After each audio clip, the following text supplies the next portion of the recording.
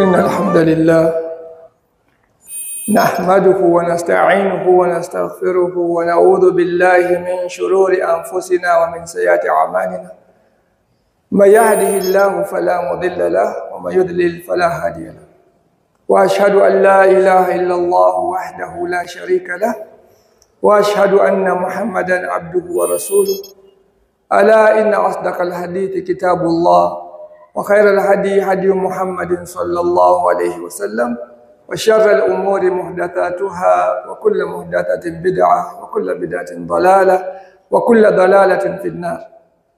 يا أيها الناس اتقوا ربكم الذي خلقكم من نفس واحدة وخلق منها زوجها وبث منهما رجالا كثيرا ونساء واتقوا الله الذي تساءلون به والأرحام إن الله كان عليكم رقيبا. Amma ba'd, Allah subhanahu wa ta'ala created us and placed us on earth. And Allah subhanahu wa ta'ala is Al-Hakim. Everything He does with hikmah. So there is a hikmah for Him placing us on earth. And the reality of this earth is that it is a place of trials and hardships. That's the nature of it. There is another place called Jannah where some people go after they die and being resurrected. There is no hardship, none at all. There's another place called Jahannam where it's just hardship and nothing else. And then there is dunya. Dunya is a mix. Sometimes you find rest, but most of the time it's hardship. Allah subhanahu wa ta'ala says, إِنَّكَ كَادِحٌ إِلَىٰ رَبِّكَ كَدْحًا. That in this world, you will be in a struggle towards your Lord, struggling. It's a hard work. It's not easy. So in this world, if you find things are a bit difficult or hard, then that's how it's supposed to be. The world is a place of difficulties. And when you get into these difficulties, then we, as Muslims, we already know because Allah Himself told us. So we know that all these difficulties, these are some of the blessings that Allah subhanahu wa ta'ala gives us in this world. Any difficulty you get, any hardship you find, any problem you have, it is a blessing from Allah subhanahu wa ta'ala to you. So as Muslims, when you are given blessings, you accept it. You don't reject blessings. So, He say He knows our circumstances. He, after all, created them to target our weaknesses so that we purge and cure them. Allah subhanahu wa ta'ala knows our circumstances. He says in the Quran, أَلَا يَعْلَمُ مَنْ خَلَقَ وَهُوَ اللَّطِيفُ الْخَبِيرُ. The one who created you, does He not know? Of course He does know. And He's Latif, He knows the subtleties. So Allah knows everything. Allah knows the difficulties and He knows the ease. He knows the situation He places you in. Why does Allah place us in these difficult situations? To target our weaknesses. Everyone has certain weaknesses that needs to be purged and cured. And Allah subhanahu wa ta'ala knows that the best way to target this weakness and cure it from this person is to put him in this situation. You know, we have examples of doctors. They analyze your situation and they say, you have this ailment, and the best thing we can do here is to give you an injection. They know that injection is painful. It touches your skin, goes through, there's nerves, you feel something, a twitch. But they know this is good for you. And you tell the doctor, yes, I'll take the injection. So that difficulty, some other human looks at you and puts you in some difficulty to cure you. How about Allah subhanahu wa ta'ala? He knows our circumstances. He puts us in those circumstances to cure us. We have an example of a circumstance in which someone is placed in. It's a circumstance where a person has given wealth, a very rich person, and he's sick, he needs to be cured. So Allah gives him a lot of wealth. For example, we say a miser is given plenty, a lot of wealth, then forced to spend a few cents, a price not hefty. Feel the pain, but your soul do mend. This person is a miser. Allah knows this person, inside their soul, they are miserly. They have difficulty in giving. So how are they going to cure that difficulty of giving? If they don't have anything to give, then they'll never know. So Allah knows you need to know this. So He gives them lots of wealth. Then He puts them where they have to spend now. They're forced, like, I need to. Then they feel that pain. But they just have to do it. And as they keep doing, the pain keeps going. And once the dosage is complete, alhamdulillah, they're cured. So any situation Allah puts you is to cure you of some sickness or ailment which you might have in you. So that's a test that Allah gives some people. Lots of pain when they give.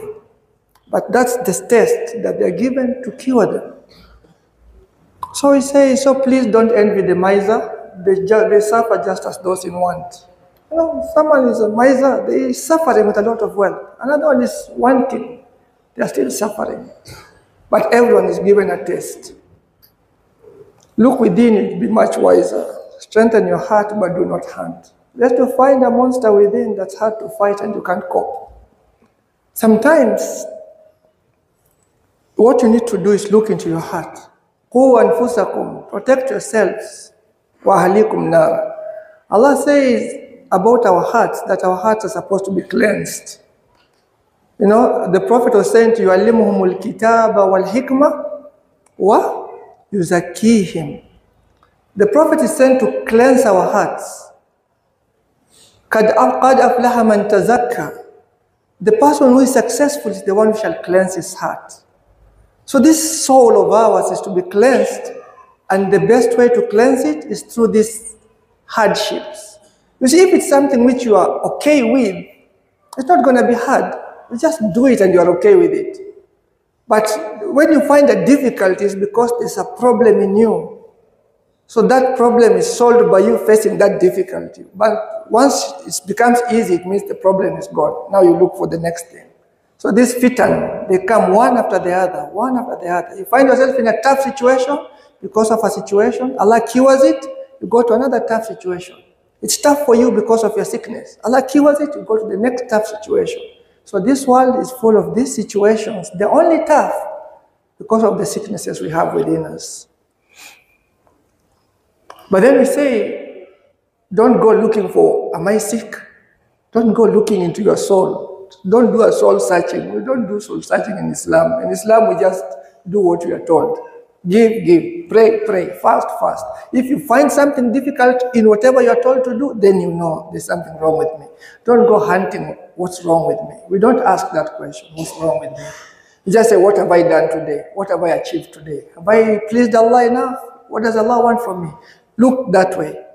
You only get inside when you find the difficulty in fulfilling a command or staying away from what Allah has prohibited. Don't do a soul search, okay? Just do what Allah wants from you. You will only know that there's a problem when you find something against what Allah wants. So we say, don't do soul searching. Do what Allah wants from you. He taps you lightly when you sin, so you turn back when there's still hope. Sometimes, وَلَنُذِيقَنَّهُمْ مِنَ الْعَذَابِ الْأَدْنَى. Allah gives you a small punishment. دُونَ الْعَذَابِ الْأَكْبَرِ, before the big one of Qiyamah, for a reason, لَعَلَّهُمْ يَرْجِعُونَ, so that they turn back to Allah. Sometimes you commit a sin against Allah. Allah wants you to do something, you don't do it. Allah doesn't want you to do something, you engage in it.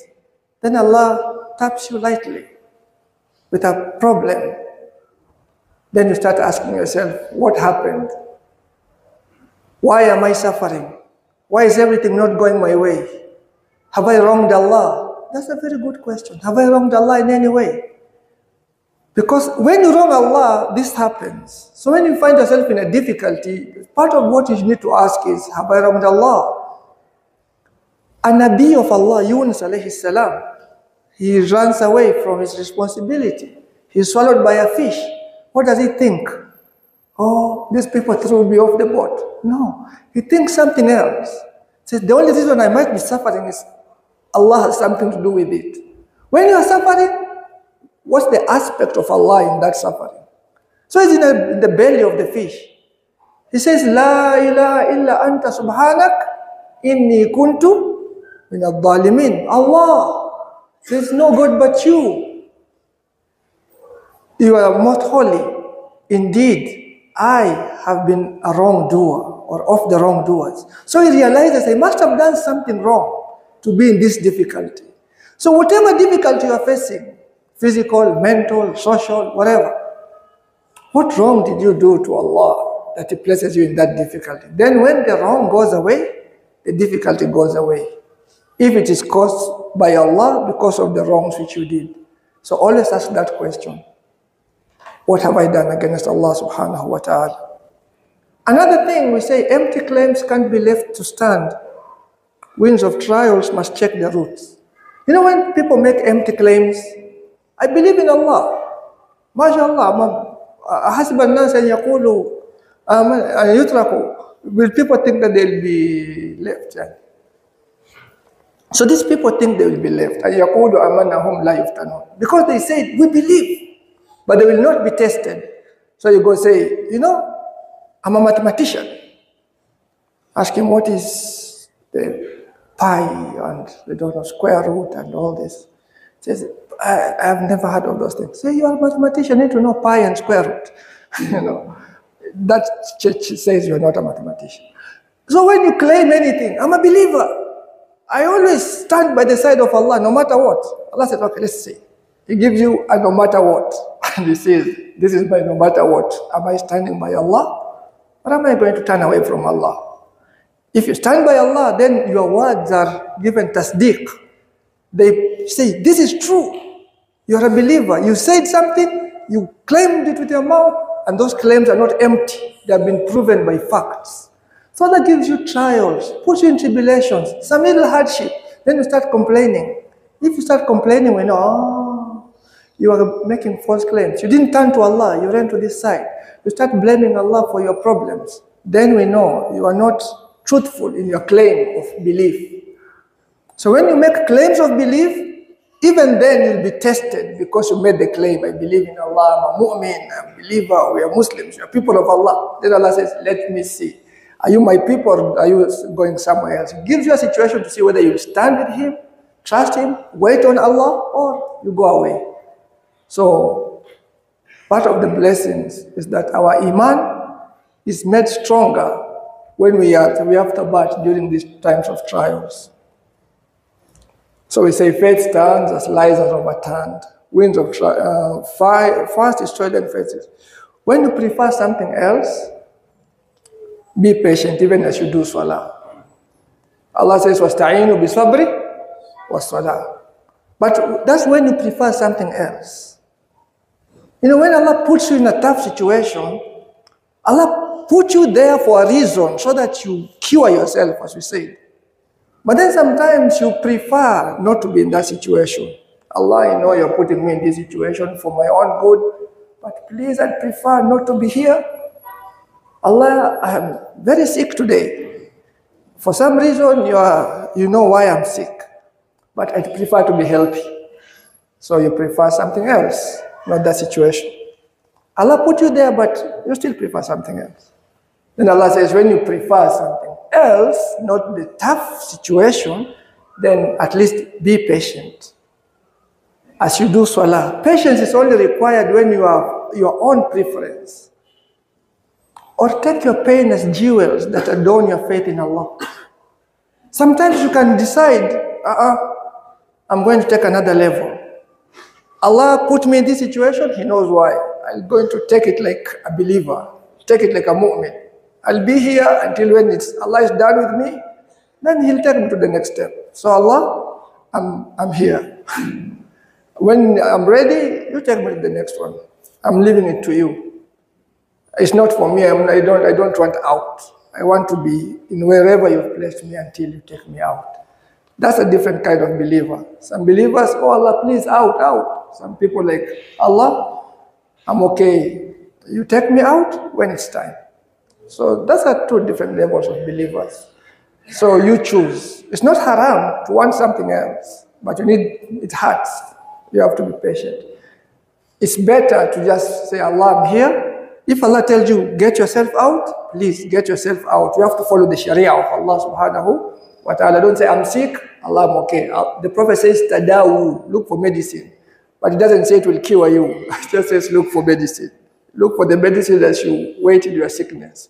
Until Allah decides that you're going to get better, then you'll get better. So it doesn't mean don't seek the ways out. But it means whatever you do in seeking the way out won't get you out. It's Allah who will get you out. So do whatever Allah tells you. But say, Allah, you get me out when I'm done with this. Allah's time is the best time. Then, at that situation we say, or be grateful your heart got cleaned. Jannah is only for a qalb salim. You can't go to Jannah if your heart is not cleaned. So sometimes Allah gives you trials. Why does Allah give you trials? So that you are cleansed enough to go to Jannah. You know, this Sahaba, he got very sick, and the Prophet, he got fever. And the Prophet looked at him and said, La ba'asa, tahurun inshallah. No problem. This is a cleansing for you. So this person is cleansed. In the day of Qiyamah, he has a qalb salim, clean heart. He goes to Jannah. So sometimes you get into these tough situations to cleanse yourself of anything that might be on you so that you go to Jannah. So Allah wants to take you to Jannah. Yuridullahu bikumul yusra. Allah wants to make things easier for you. Wala yuridu bikumul usra. Doesn't want to make things difficult for you. He only makes it that way so that things become easier later on.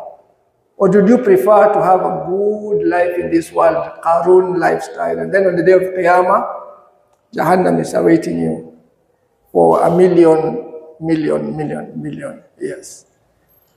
Or a good life of 60 years for Jahannam of. You just have a few difficulties, a few days of the year, then you go to Jannah forever. No difficulties. So we know these are all blessings in disguise. Every time you get into difficulties, problems, no, Allah is blessing me in so many ways. He wants me to go to Jannah. So that's how we Muslims view these things.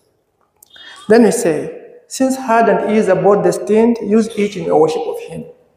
Hardship and ease, they both are from the qadr of Allah. He gives you an easy situation. This is qadr. He puts you in a tough situation. It's the qadr. You need to use both of them to worship Allah. When things are easy, worship Allah in the easy way. When things are hard, worship Allah using the hardness. You know, there are some du'as you can never make until you get into a problem. And the Nabi said, La ilaha illa anta subhanaka. He could only say that because kadhalika nunjil muhsinin. Allah was to save him. You needed to make that dua. You never make these du'as until you get into problems. Wallahi, sometimes you never have the ikhlas even to remember Allah until you get into a problem.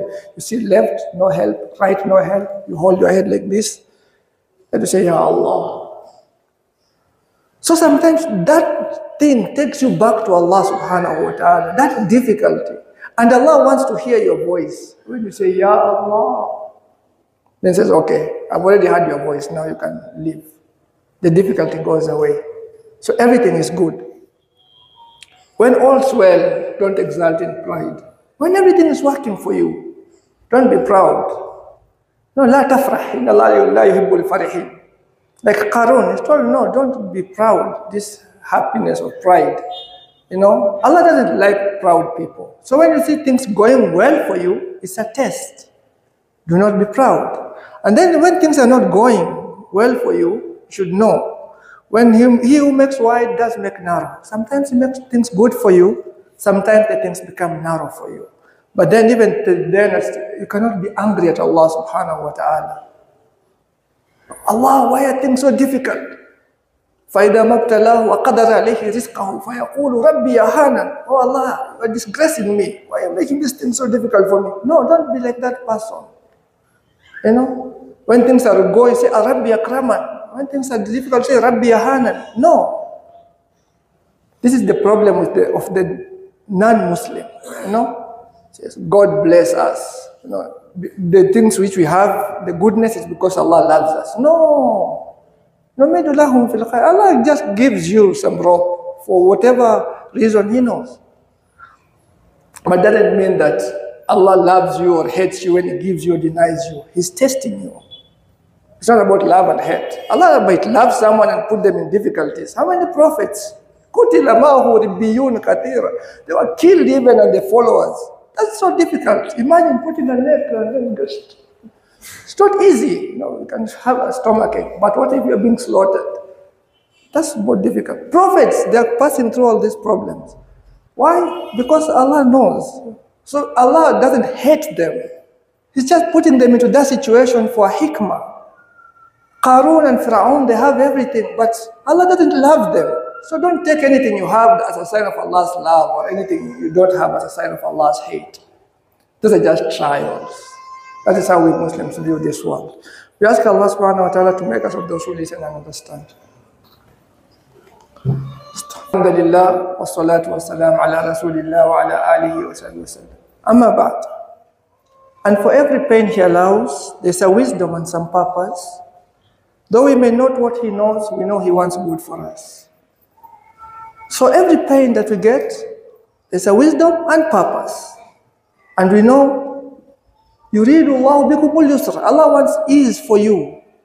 So Allah wants good. Anything we have, any situation, it doesn't matter, even if it's being punished for a sin you commit. Allah is punishing you because He wants good out of it, so that you don't get punishment in Jahannam or something. There is good in it. Every situation you have is because Allah wants good for you. Allah never wants evil for anyone, especially the believer. عجبا لأمر المؤمن فإن أمره كله له خير. Every affair of the believer is good for him. So we should know that Allah wants good for us. The secret is that you submit in difficulty and in ease and pray to Allah to admit you into His mercy and bliss. Pray to Allah to take you to Jannah. You submit in difficulty, you submit to Allah. When things are easy, you submit to Allah. And then you ask Allah to take you to Jannah. But strange creatures, we human beings. Problem with this, us human beings sometimes. Allah gives you all He gives you. Ni'mah after ni'mah after ni'mah. But then we turn away from Him. We make Him a servant of me. To call and dismiss as I deem. You know, when you have problems, Ya Allah, you get on a ship. Then things go wrong. And oh Allah, save us, save us. When Allah releases these people to the land, they go being shirk and forgetting about Allah and worshipping their souls and everything else. Like some people, they think Allah is like a 911. You only call when you have a problem. You never call 911 to chat. It's like, I have a problem. Solve it. Once it's done, nobody cares about 911. So some people treat Allah like that. Only when there's a problem is Allah relevant. When the problem goes away, nobody cares. This is the attitude of the mushrik. We Muslims should not be like that. لا تكونوا كالذين أشركوا. Don't be like them. We are Muslims. We follow Allah subhanahu wa ta'ala in difficulty and in ease. وَنَبْلُوكُمْ بِالْخَيْرِ وَالشَّرِّ فِتْنَةً. Allah gives us tests with difficult, good and evil. Then Allah says, أَتَصْبِرُونَ. Will you be patient? Allah made this fitna, some of us to others. Will we be patient enough just to stick with Allah subhanahu wa ta'ala? So sometimes, what happens when we forget? Sometimes Allah gives us these trials, gives us more, and then we forget. Then what happens? The judgment comes, baghtatan. Suddenly. So when Allah gives you these little trials, wanting you to remember Allah, to make use of your difficulties, to turn back to Allah, but you don't realize it. You forget about it, then Allah seizes you with a terrible punishment, the kind of which you can never get out of ever again. So you take advantage of your hardships to go back to Allah before Allah turns those hardships into real terrible punishments that you can never get out of. You die in kufr, in shirk, you die in a bad situation. Now after that everything is dead. Then another thing we need to know, we should not judge people because of anything we see. So don't judge someone because of their trials. Allah alone knows the reasons. So you never know why this person is in this trial. Don't look at him and say, Wallahi, the only reason this person is suffering, you remember last year? How do you know? Don't go looking at people, looking around. So-and-so is suffering because of. You never know. Only Allah knows. That's a darkness that never dawns. The morning never comes from those reasons. So don't go judging others. Somebody is in their trial, Allah knows why they are suffering or what He wants out of that. All you can do is tell them, brother, you're going through this. If you did something wrong against Allah, ask for forgiveness. If it's a trial, just be patient. Or. But you can't just say, Allah is punishing you because, no, you don't know.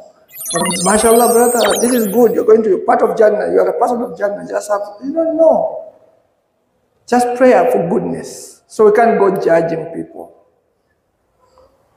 We don't judge people. We just take things as they are. The Prophet ﷺ never used any of this to judge someone. We ask Allah subhanahu wa ta'ala to make us of those who listen and understand. رَبَّنَا آتِنَا فِي الدُّنْيَا حَسَنَةً وَفِي الْآخِرَةِ حَسَنَةً وَقِنَا عَذَابَ النَّارِ رَبَّنَا لَا تُزِغْ قُلُوبَنَا بَعْدَ إِذْ هَدَيْتَنَا وَهَبْ لَنَا مِن لَّدُنكَ رَحْمَةً إِنَّكَ أَنتَ الْوَهَّابُ اللهم اجعلنا من جندك فإن جندك هم الغالبون واجعلنا من حزبك فإن حزبك هم المفلحون واجعلنا من أوليائك فإن أوليائك لا خوف عليهم ولا هم يحزنون ربنا آتنا في الدنيا حسنة وفي الآخرة حسنة وقنا عذاب النار وصلى اللهم على نبينا محمد وعلى آله وصحبه وسلم وأقم الصلاة.